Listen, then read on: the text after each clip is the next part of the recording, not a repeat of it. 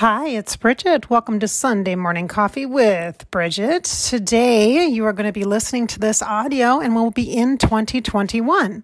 Well, I am recording it on December 30th, 2020. I think it's going to take a bit for us to ease into the new year, and that's okay. Let's talk about how we perceive this time. The now. So there's a lot of talk about being in the present moment and being in the now, and that's where the power is. And that's been discussed by several spiritual teachers and personal development gurus for decades. I'm thinking of Eckhart Tolle, for example, and many, many others. And I think right here, right now, in this moment, I'm actually starting to maybe get that. Understand perhaps what the lesson is in that phrase, that concept of the now and being present. And I want to share that with you, but I'm going to give you a little warning of it because it comes through this connection to our story, and specifically our story related to pain. I know, not a fun topic. I know, but it's part of the whole. We are all good and bad. We are all light and shadow. There are two parts that make us whole. And we must embrace all of these aspects of ourselves and all of the experiences that we've endured, good or bad, positive or negative, in order to really come to a place of embracing and accepting ourselves as whole, without the need for approval from outside of ourselves in order to hold up our lives for comparison, in order to create a value about that life. So where does this idea of our pain and understanding pain come through? What if the story that we tell ourselves about our pain, about what's causing us angst, what is causing you discomfort? Now, pain has a range, right? I'm thinking about being in a hospital and having that little chart of different facial expressions. You know what I'm talking about? That range on the pain scale of how uncomfortable you are, how much in agony you may be at that time. And there is a huge range of pain, and there's a tolerance of pain. And for at the very basic level, it's discomfort. Where did we come up with this idea that being comfortable all the time was our goal? I mean, is it? Is that what it means to be human, to be comfortable all the time? Is that what we're striving for? Is that what we have as a collective expectation of a baseline? And when we don't have the comfort, whatever that looks like for you in your life and any part of your life, if there's not comfort, does that mean that there's pain? Does that mean there's a problem? Let's think about this. What if we are telling ourselves this story? That story is what is causing the pain and perpetuating the feeling, lingering, the feeling of pain. Even though a physical trauma can heal, how is it that in an energetic sense that we could keep alive this through a story of comfort or lack of at the very baseline, and then going off into this depth of pain, despair, angst, frustration, agony, torture, trauma, emotionally reliving horrific experiences, or even at the simplest form, discomfort, the simplest form, discomfort. What if our pain story that we're telling ourselves, that we're connected to, is really what's keeping alive the pain, and that it interrupts the process of healing? Interesting. So right here in this moment, what is bad?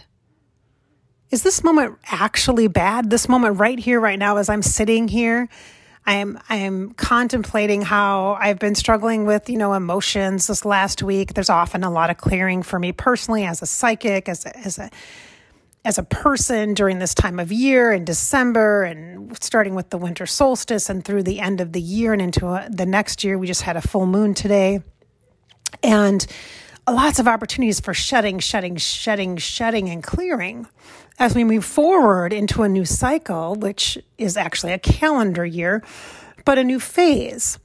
And so I'm used to this, but I've been uncomfortable and I felt disjointed, disconnected, and that's totally normal. And I know this. And yet, is there really anything wrong with that? Why is that painful?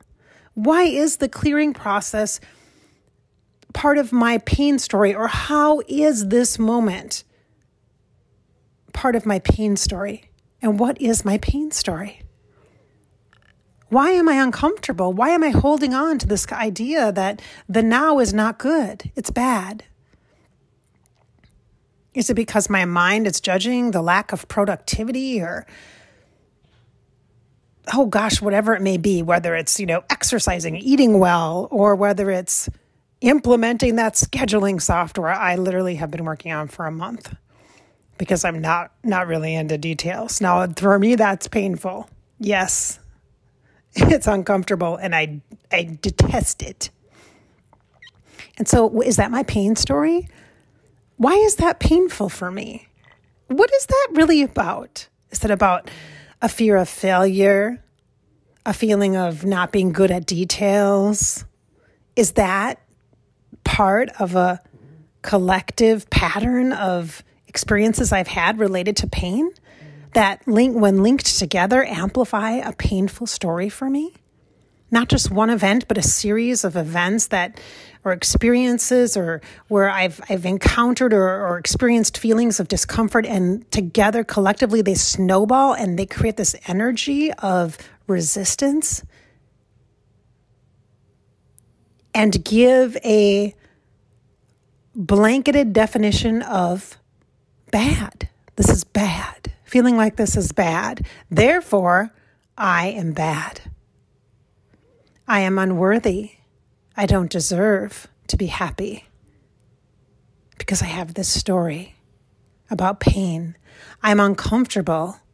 Therefore, there's something wrong with me. I am never enough because I'm not present. Yes, right there. That's it. I'm not present for this moment. The truth is, it is not good or bad. It just is. We attach the story of pain. We create the chain. We amplify it. Let's turn the volume down by releasing some of these hidden pieces of our stories. Maybe writing your pain story. And start with something very simple like discomfort, just something you're annoyed with or frustrated with, something that somebody else does that drives you nuts, a pet peeve. Start simply and begin the unfurling, the releasing of these bonds, this tied up and knotted string, and allow things to start to loosen up so that the energy can just simply shift. You're not going to resolve your problems and cure your traumas. That's not what it's about. Life is about the now.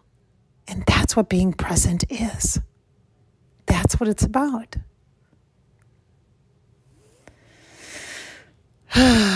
So by the time you listen to this will be 2021. So happy New Year to you. If you're not quite here yet, don't worry. I will not be fully embraced and grounded, even landing into the new year, probably until the third week of January or so. Usually for me, that's kind of a thing. You'll notice that in the month of January, if you follow me on Bridgette Inspired, my Facebook page, or Fairy Grasshopper, my YouTube channel where I do vlogging and talk about all my intuitive services and offerings, you will see that I will be offering some Try It services and sessions and things, some group things that you can experience for free in the month of January. And then if it's something that you find useful, beneficial, and would like to continue with, then you can purchase those services in through the year to help support you throughout and into this new year of 2021.